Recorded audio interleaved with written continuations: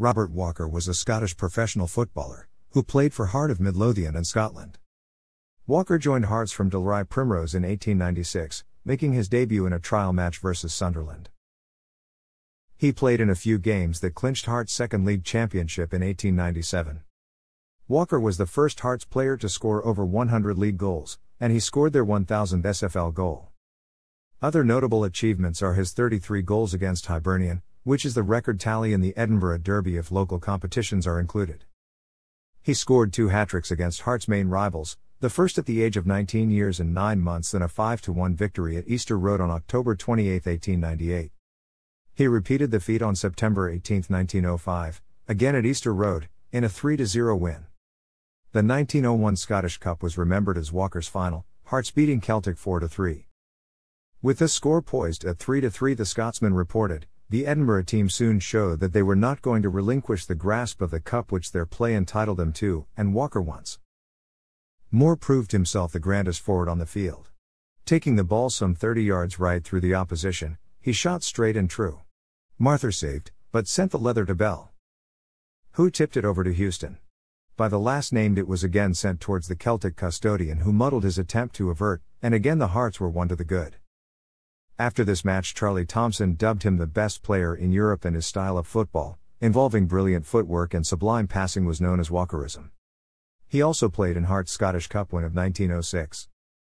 During Hearts' first overseas tour to Norway in May 1912, King Haakon of Norway attended one of the games to specifically see Walker play.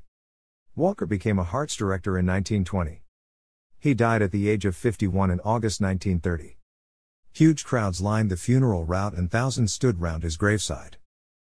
His obituary in the Scotsman stated the Hearts never had a more brilliant forward than Walker. He was amazingly clever in manipulating the ball, and it was on skill alone that he relied, for he was never favored with physique.